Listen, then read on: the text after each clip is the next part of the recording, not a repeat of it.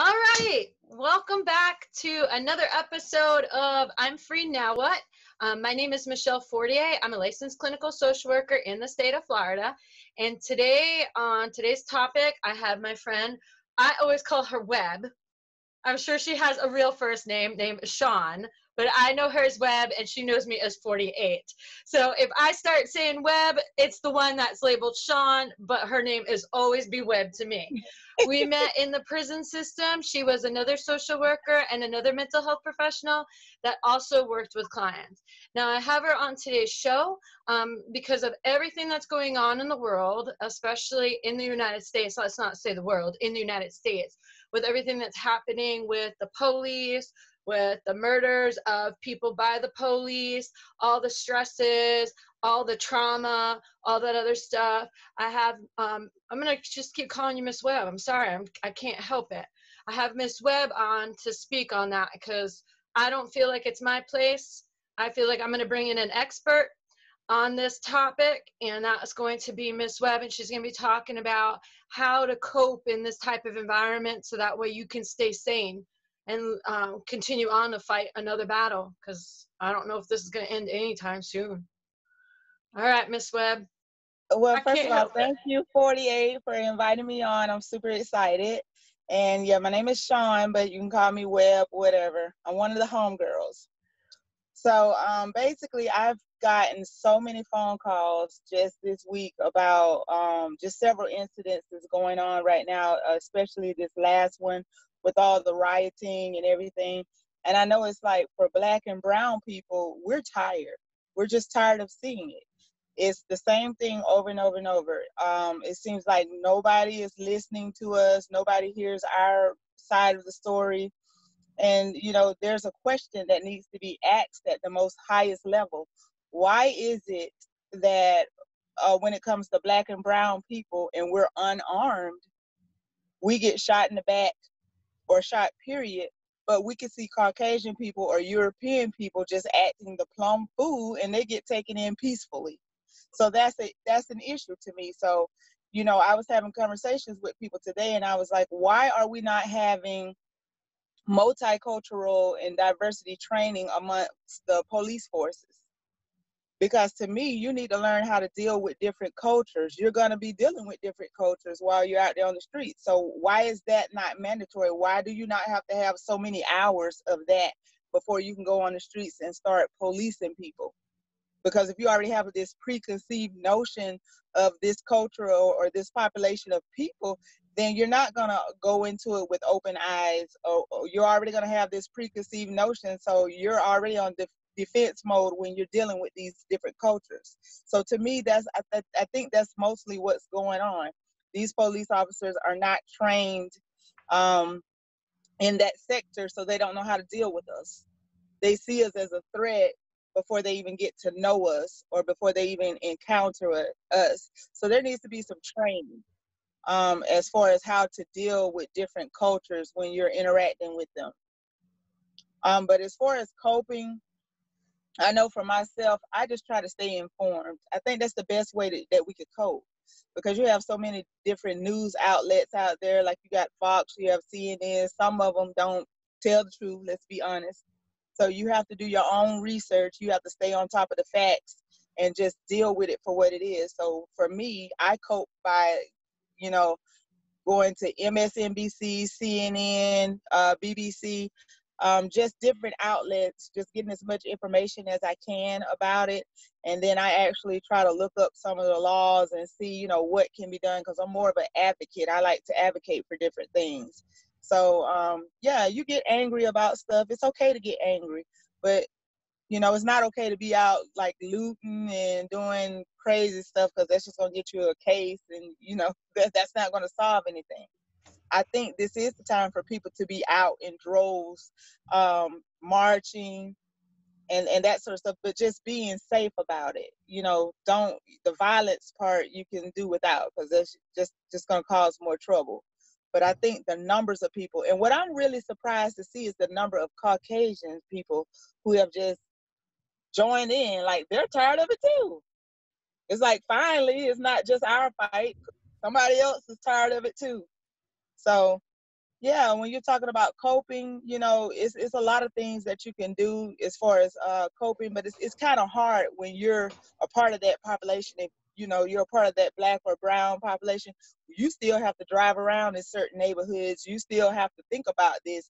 You got to think about possibly getting pulled over, or this could be you or one of your loved ones next week, tomorrow, whenever. So it's kind of hard because when you see stuff like that, the first emotion is anger. Mm-hmm. So then you have to think, okay, how do I process this anger? What do I do with this anger? And for me, I don't want to just get angry and do nothing. Or I don't want to get angry and just do something that's pointless. I want to channel my anger into finding answers to the problem. So, you know, my thing is just seeing what I can do to help the situation. I think what we really need right now is a mouthpiece. We need someone that's well known amongst brown and black people who can speak on our behalf. They can go up and talk to the politicians. They could be on the talk shows. They could be on the radio shows. They could be on the news outlets, and they could be, you know, talking on our behalf. So I think that's what's really needed. And I said today it could be like a spiritual figure, maybe like a Jamal Bryant, Bishop Jamal Bryant, someone like former President Obama, someone who has tact. You know, we don't need people going up to all gangster, because then they're not going to really listen to what you have to say. But we need people who can professionally articulate our needs, our concerns, you know, what we want to see done. So one of the things that really made me really happy about the situation was the mayor, Jacob Fry. He was very quick in his response. He said, no, this is unacceptable. I'm not understanding why there's not an arrest. You know, something needs to be done. And I think that's the only reason why something was done as quickly as it was, because after he spoke up, then they were fired. And then charges was brought against the one that actually committed the crime today. So, you know, when you have people in these platforms, they can't be afraid to speak up. No matter if you're a part of that population or not, you don't have to be black or brown to have a heart or to care about something. So I really feel like because he spoke up on it was the reason it was immediately dealt with.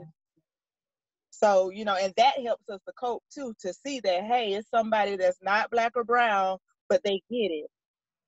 He got it. He was like, no, this is unacceptable. And I could sympathize, you know, with that, just the fact that he put himself, you know, in our shoes for just a couple of seconds. It was like, no, you know, this is unacceptable. We need to do something. So Now, that, I heard you, sorry, I heard you say taking the anger and putting it and channeling it into a positive way. What kind of recommendations do you have for some of the people that might be watching about how they can do that? conversations are always good. I mean, get together with people in your neighborhood, your family members, talk about it, like have a round table discussion about it, and everybody, you know, speak their piece on it. And you could come up with ways. You know, you don't have to be educated to advocate for something. You could come up with ways like, what do you think would help the situation? You know, everybody put your heads together collectively and try to figure it out, you know. Just conversations, even having conversations with people you work with, because I work with a lot of people who aren't black or brown.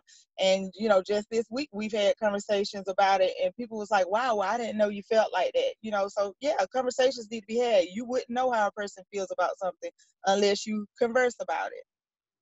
So, you know, that communication piece is very important, Mm-hmm. just to get things out. You know, you can't bottle it in. You know, the more you bottle something in, it's more like you're gonna snap at some point. So you got to have that soapbox, somebody you could call and say, hey, you know, this whole situation is just getting on my nerve. You, even if they can't offer up suggestions, they can listen. And So that's what a I'm good hearing you person say too. is find people that'll listen to you. Find people that'll listen to Right, you non-judgmentally and be supportive. right. And not make excuses for people's maladaptive behaviors. That's one of the things that really irks me, because just this week I've heard, well, he had to be doing something. They wouldn't have just done that. But then when the video came out and it showed that the man clearly was already handcuffed and he was not resisting, so there was no reason for them to do that. I'm like, hey, let's not make excuses for the person that's committing the bad behavior. That's number one. Let's not make excuses for that. Yeah. You know, we just need to, I think this is a time where America really needs to see people come together regardless of race or ethnicity or any of that. Humankind has to be first. The human factor has to be first. And so now, how do you recommend that people deal with all the sadness that comes along too? Because basically, we watch somebody on TV get murdered. Right. Anybody And with any sense is going to have some sadness surrounding that. And I watched CNN last night where the young man and the 17-year-old girl who actually taped it, they had conversations with them, and they were saying like they can't sleep at night after seeing that so upfront and personal. And I was Yeah. just thinking, you know, I saw it on the video on TV, and it kind of like messed with my sleep pattern that night. When I saw it, I was like restless. So, you Yeah. know, that is something, you know, you have to just pros and cons, just write down the pros, write down your cons, you know, stuff that good CBT, you know, even solution focus, you know, that's my favorite. Oh yeah, I know you love your SFT. I love solution focus, yes. So that's my favorite. You know, like what's the preferred future? What would you like to see going forward? You know, when instances like this happens, what would you like to see, and how can you be a part of getting that? How can you be a part of what you want to see, making that happen? And I think that's what we have to do. I was very kind of like sad, depressed about it when I first saw it, because I was like, man, the guy wasn't even doing anything. And then to hear that it was about possible fraud, I'm like, okay, but that's not a violent crime. So for somebody to die for something that wasn't even a violent crime, I was just like, yeah, this is just beyond me. So, you know, when you're talking about coping, there's a lot of things that you can do, especially with the depression piece. You, first of all, staying busy, um, keeping your mind focused on other things. I wouldn't say like not trying to look at or not trying to stay abreast of what's happening, because that's important. We need to know what's happening. We need to know what's going on with it, but don't let it consume you. Like it shouldn't be what you do every day, all day. Like it shouldn't take over your whole life. Like you have to at some point find other things throughout the day to do to kind of get your mind off of it. But then at the same time, you know, you do need to be thinking about it because it affects you. So you do need to be trying to say, hey, what can I do to fix this situation? And I think what we have right now in America is a lot of people with a lot of complaints, but those same people aren't offering up any solutions. So you just complaining, and of course that's not helping. Mm-mm. So for every complaint you have, you might want to come up with at least 2 solutions to fixing the problem. This is a collective thing. I've heard people all week long say, this is local, it needs to be handled. No, this is a national issue. It's happening in every state. It's national. Mm-hmm. And I think Congress should not leave this to local entities to fix.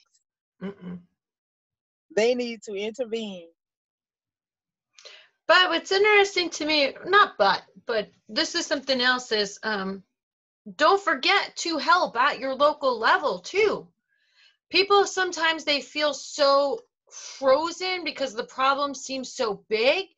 But like Webb just said, is this is happening, these issues happen everywhere.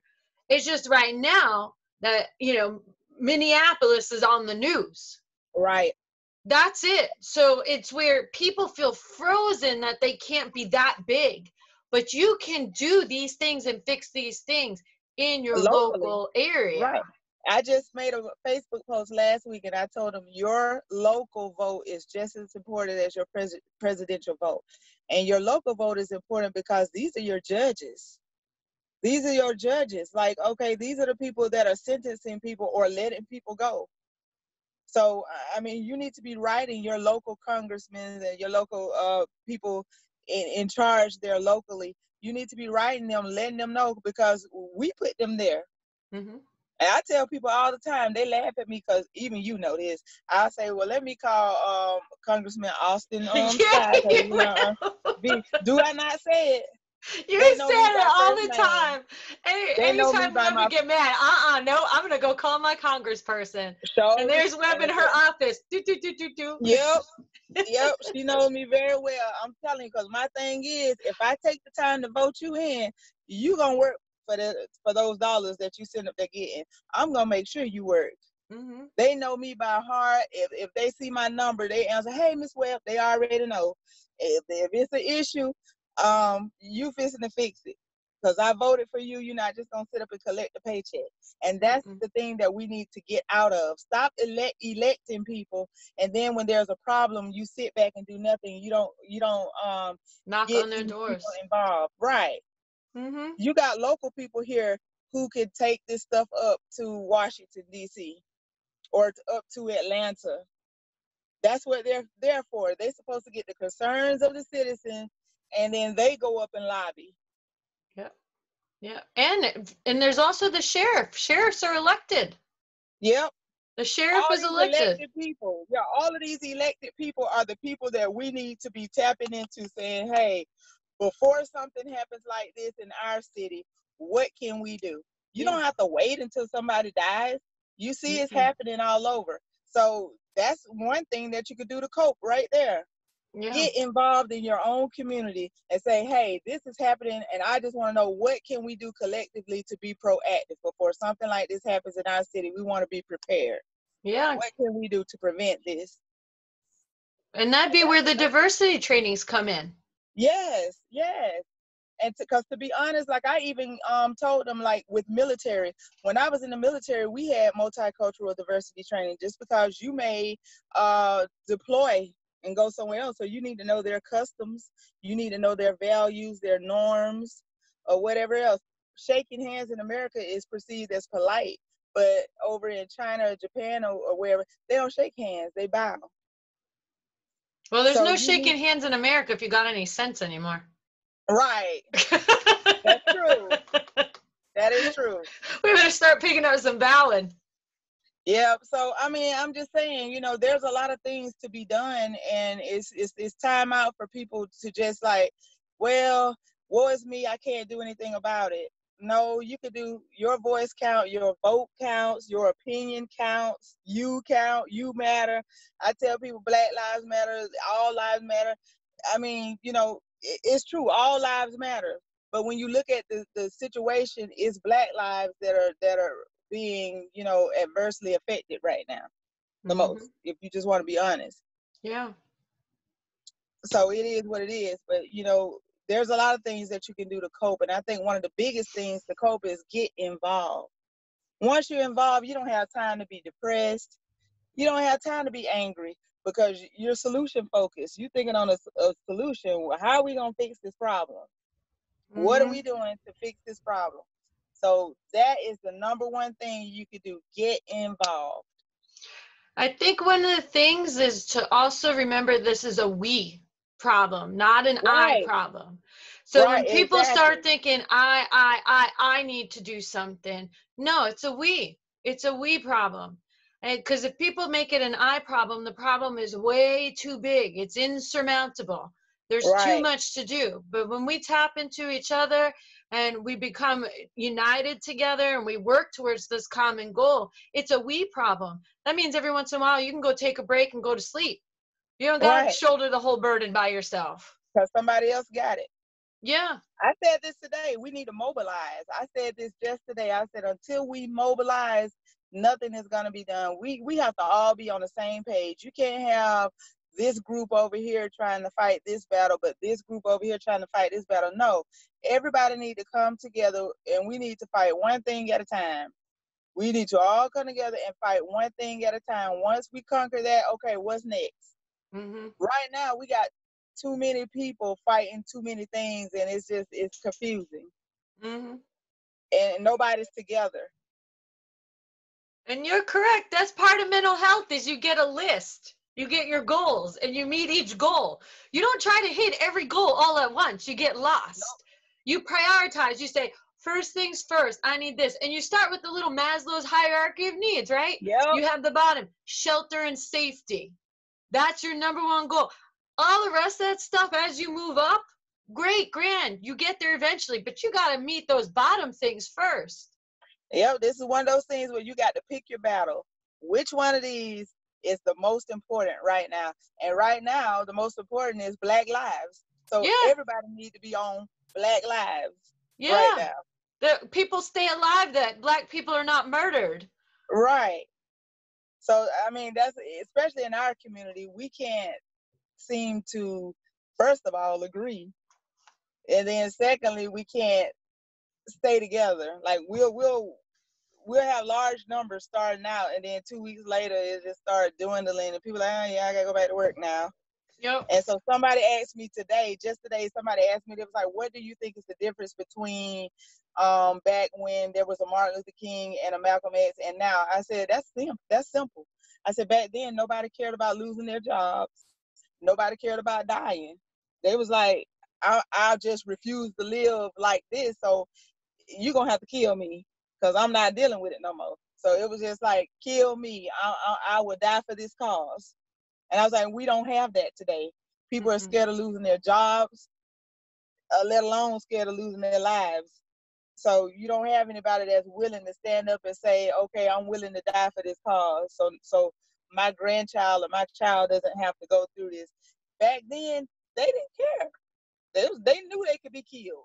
Yep. That was But it kind of didn't bother the whole them. thing is you would be killed. You have to be okay with the fact that you're going Right. to be I mean, killed. that was a must. That was look, that was the topic of every meeting. Look around because the person you sit next to might not be here next week. I mean, it is what it is. Mm-hmm. But they did it so we can have the freedoms that we have today, but we don't have those type of leaders today. Yeah. And that is the problem. That's the problem. The leaders today are worried about their jobs, they're worried about their lives, their livelihood. I mean, and to me, the thing that really upsets me the most is all these um, spiritual leaders, like at these mega churches, Black and white. Y'all have a platform. You got like 2, 3, 4, 5,000 members at your church. So you mean to tell me the churches can't get together and do something? And that's the think about it. That was Martin Luther King was churches.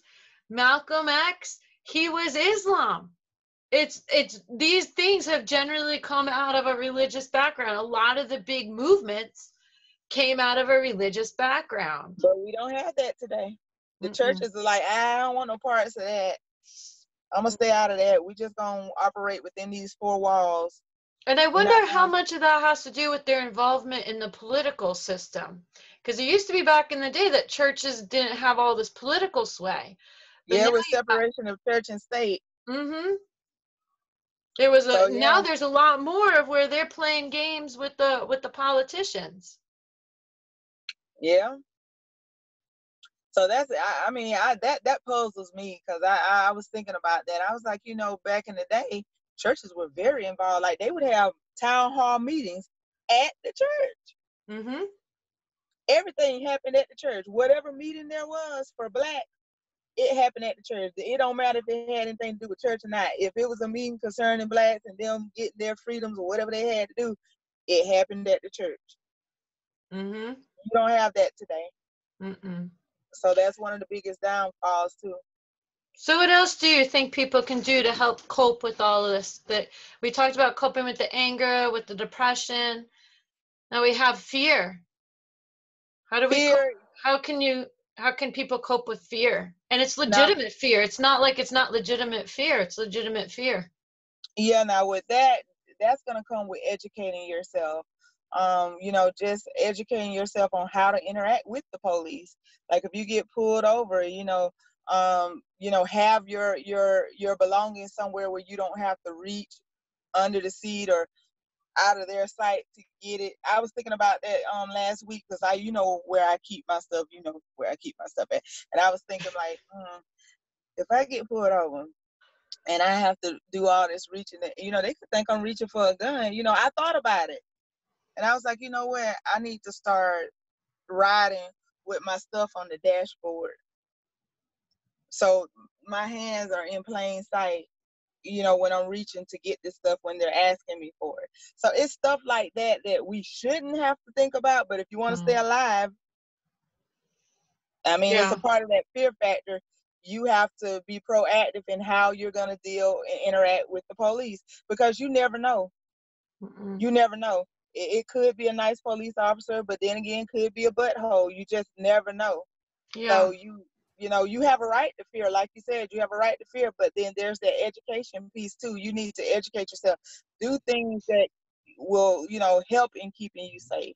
And I'm not saying like if you have your wallet or whatever on the dashboard, they're not going to shoot you. They could still shoot you, but it's less likely than you having to reach under the seat or behind you or something like that, where they might get jumpy and think you're reaching for something.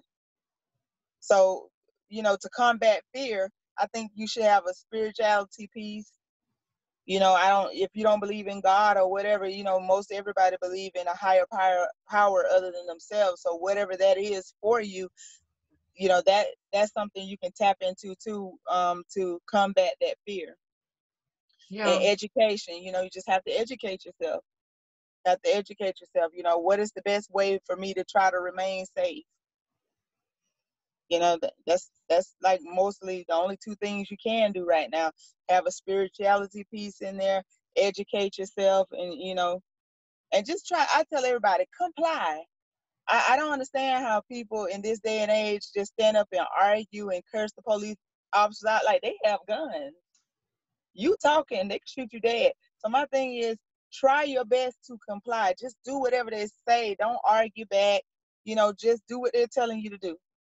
9 times out of 10, hopefully, if you're doing what they're asking you to do, you won't get killed. But we just saw a situation where that didn't even happen. And that's the thing. That's why Webb and I, we work together. And one of the things is both of us, we want the world to be a different way than it is, but we also recognize the world is the way that it is. And so both of us always prepped people for the way that it is, always looking to make this world better. So in no way, shape, or form are either one of us saying that the way that you have to keep your license up there is the way that it needs to be. This is the way that it is, and it's wrong. At the same time, we prepare for the world the way that it is, not the way that we want it to be. Because we don't live in we can't live in a magic land where just because we blink our eyes, all of a sudden life is fair. Police don't kill people. It's not like that. So unfortunately, we have to live in reality, even though it's wrong, it sucks. But we always have to remember, my favorite thing, I do DBT, is always effective. Our behaviors need to be effective. So we can't be willful. And we can't just sit on our hands. We have to be effective in our behaviors, do what's going to get the job done, and get out of the situation as quickly as possible, and hope for the best. Because my thing is, I'm trying to live to tell the story. Like if something happened to me, you know me. If I make it out of it, everybody is about to know. You already know. Everybody is about to know. It will be well known if something happened to me and I make it. Now, the only way you might not know if I don't make it out of the situation. But if they crazy enough to let me get out of the situation, I'm not going to let it go. What was it? Brown said, somebody's got to go and tell the story. Somebody's got to live to tell the story. Somebody got to live to tell the story. We can't all die. Somebody has to live to tell the story. And that's what I always say. When you're faced with those type of situations, your first mindset should be survival. Make it out. Because nobody will probably ever know what happened to you if you don't make it out. And it's just so happened, like in this day and age, everybody's recording stuff. So that's the good thing, because this is behavior that's been going on forever. We just didn't know because, people probably didn't have cell phones and all that when all this first started. But now that we have all this technology, now it's up and close and it's in our face, and people are being forced to deal with it, and people are being forced to do something about it. Because I can guarantee you, if there was no video of that, that would have been a he say, she say. And if you would have had just black eyewitnesses, they probably wouldn't even got charged, to be honest. But because there were videos, they couldn't dispute that. The police officer, I think he had 2 other killings in the line of duty. Well, I heard today that there were 9 other complaints against him, and they said that they never went anywhere. He had 9 complaints against him for misuse of force. Yep, and he had Native American guy got killed, and another black guy got killed. So, and I wouldn't be surprised if Internal Affairs or the FBI don't do the same thing they did in Brunswick, Georgia, with the young man that was jogging or whatever. You know, they went through and they fired like a number of people in that police department. So I wouldn't be surprised if that same thing doesn't happen here once they do their internal investigation, if a lot of other people don't get fired. But my thing is, why does somebody have to die before they go in and do an internal investigation? That's crazy. It is. Nobody should have to die for that to happen. So yeah, there's a lot of things that we need to be advocating for. But like I said, we need to mobilize first. And I think our first action should be the lives lost unnecessarily. And these people don't even have weapons. And then just here in Tallahassee, I don't know if you've seen it, but I think yesterday or the day before yesterday, a young lady got shot and killed by the police. So I'm just like, I don't know the backstory with it. That's a messy one. Apparently, that individual right there had been incarcerated a couple times, and you know how they would always say, I'm not coming back to prison, the police are going to kill me before I come back? That was a suicide by cop. Oh, okay. That's what it's looking like so far, you know, looking at all the information and what's coming out. Apparently that person, I think, did a Facebook Live where they were saying that, and they had stabbed somebody the day before or something. I'm not up on the particulars of the case, but from right now, what the information is looking like from the victim themselves is that it's a suicide by cop. Mental health issues. See, that's when I be, you know, seeing those type things. I like to kind of like wait a couple of days to see, because, you know, the real story starts coming out. That way I can research it a little more and see what goes on with it. Because I don't like to take social media word for stuff. You know, sometimes eyewitnesses are not the best resource. But I really do think, I think that there's going to come a time where the land will heal. And, you know, I'm a very spiritual person. So, you know, I always quote Bible scriptures, and I always try to, until, you know, I get pissed off and forget about that. But, you know. But I definitely put your foot down, 48. Put your foot down. Right. Kunta, when you get it cut off. But Brock would come down the hall. That's how Kunta Kinte got cut off. Right. But, you know, I just seriously think that there's going to come a time where God will heal our land, but we have to do what the word says. We have to acknowledge him and turn from our wicked ways. And I think that's what the problem is. We've had so much wickedness going on, and people have just forgotten about, hey, God is in charge of this. I'm just going to do what I want to do.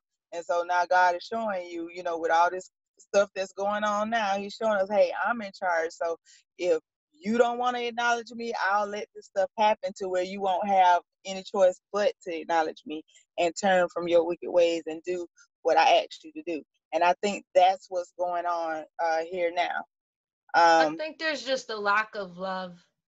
I know it sounds corny. It is. It's just, you know, it's just a lack of wanting to hear what anybody else has to say and appreciate their pain and trying to alleviate that pain.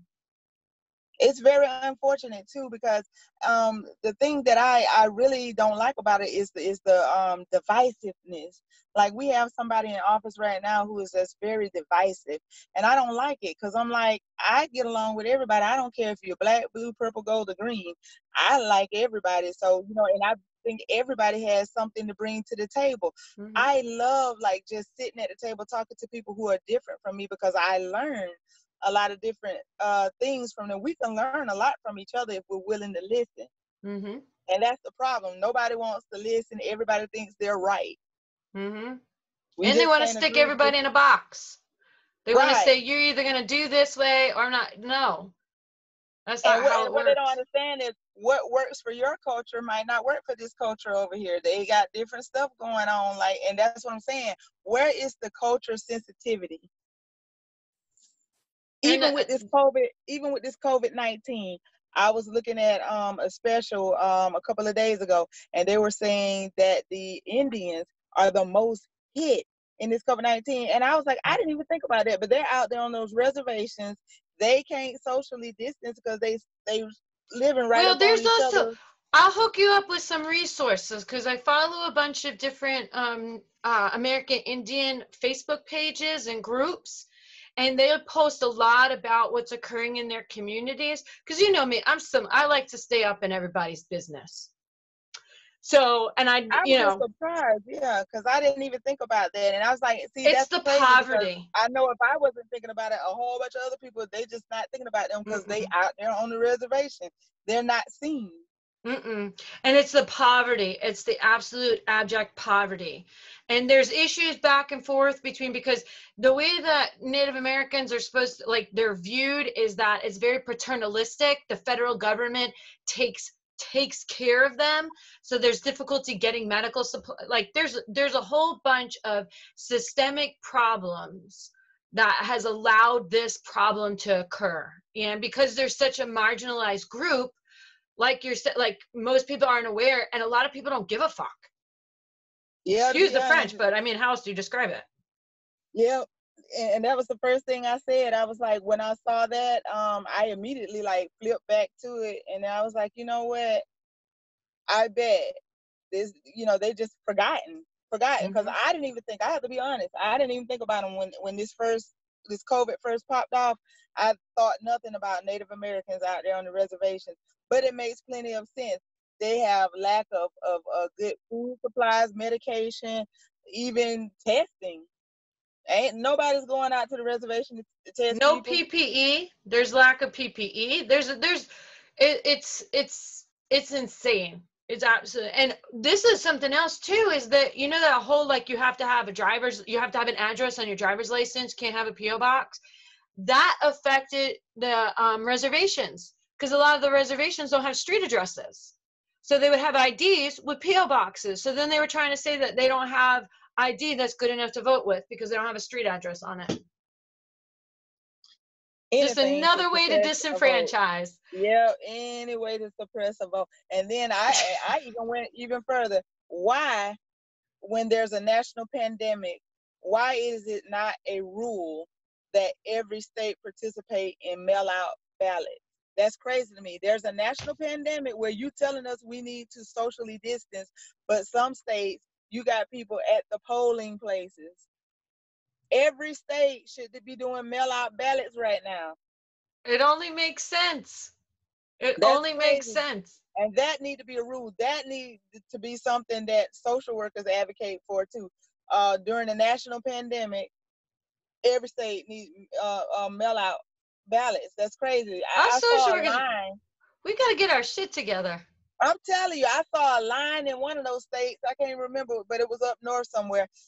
And the line was like out the door, and nobody was 6 feet apart. And I was like, oh, this is a death Mm-mm. trap. And they got some COVID going on from from voting. I'm pretty sure they did. The size of that crowd. And the first thing I said was, why are they not doing mail-in ballots? Why are people even going to the polls? To be honest, I was surprised Georgia did it because, we. Hey, I got this in the mail today. What you talking about? Florida?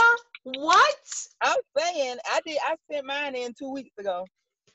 I cannot even. What? That's what I'm saying. Florida? Georgia and Florida would have been the last two states I I'm would have thought would telling have done it. you. But you see that foolishness they got with Florida going on with the convicted felons' rights to vote again. Yes. DeSantis is bringing that back up into the courts. I can't even. But listen, it's on our ballot. this year on the Georgia ballot. They're asking the question: should convicted felons be able to vote immediately after serving their time? I voted yeah. They done served their time. Pretty much. But we voted the same thing in Florida. We said yes. When they're done with their supervision, when they're done being involved with the court, with their crime, give them the right to vote. They have held that up in court forever. But that's for another topic. That's another time. I'm trying to get you on the other channel so that way we can talk about that stuff on the other channel. This is the Okay. mental health. Well, mental health, yes, people, is very important. I used to always say your mental health is just as important as your physical health, and I really wholeheartedly believe that. Yeah. Because if you could be physically fine and have a mental health breakdown, that's going to affect your physical health. So you need to be, keeping up with your mental health. Be healthy with that. Anything you can do to stay happy, not depressed, not fearful. All that kind of stuff just causes all kind of anxieties and ulcers and all that. So your mental health, it could cause physical issues. So you really want to stay on top of that. Yeah. Really do want to stay on top of that. There's a lot of things you can do. Meditations. What was the one I used to like to tell the inmates to do all the time for anxiety? The breathing exercises and the muscle relaxations. Yeah, it really works. Ma'am. It really works. It really works. Especially in all this stress, with all this trauma going on. And that's one of the things too. Like, I do a lot of trauma work. I'm a trauma therapist. I work with trauma. And one of the things that people need to do and recognize is that you need to be moving. You have to be walking. You have to do something. Yep. As you're processing all this trauma. You have to move. Your endorphins. Endorphins. And you also have to burn off all those stress hormones. You have to burn off that adrenaline. And there's also this weird thing that happens in storing trauma. If you're moving after or during the trauma, you actually reduce the trauma to being stored. It does something with your brain, something kind of cool, something kind of weird, but it actually helps you process that trauma so it doesn't become PTSD. So that's why, like, when people get into car accidents and they're stuck, they're more likely to develop PTSD than people that are able to move afterwards. It's like this whole big thing. People need to walk. You know what? A really big one is sleep hygiene too. What a lot of people don't think about. Your sleep hygiene is highly important. Getting enough sleep at night. Finding a good place to sleep. Where you won't toss and turn. You don't want to be restless. You're getting up tired every night from being restless. Sleep hygiene is important. Like, there's certain foods you shouldn't eat, like, right before you try to go to bed, because they'll keep you up, like caffeine and stuff like that. It's just a lot of things little small things that you can do. That'll really help you out. Sleep hygiene is really, really important. Until you get 2 or 3 restless nights, you just be in a bad mood all the rest of the week. And that increases depression and anxiety, which is something that, the world's throwing a whole bunch of stuff at everybody, and it's impacting your community very, very, very much. And so we got to keep moving forward, though. We can't let these assholes beat us down. And this is what I like to tell people too. Why the hell are you staying up all night worrying about some shit that you can't even change anyway? That's the serenity prayer. Like, okay, if you know that there's nothing physically you can do to change the situation, take your ass to sleep. Let it There's go. no reason for you to be up worrying about it. You can't change it. Go to sleep. That's a whole worry time. I have a whole video on worry time. You put those worries to worry time, and then you can worry to your heart's content for 15 minutes. And then at the end of that 15 minutes, you let it go to the next time. Next day, 15 minutes. Worry about all the stuff you can't control. Right, because I was like, that's the craziest thing. Like, I hear people say that all the time. I was up all night thinking about such and such. They went to jail. We don't have the money to get them out. I'm like, well, if you don't have the money to get them out, go to sleep.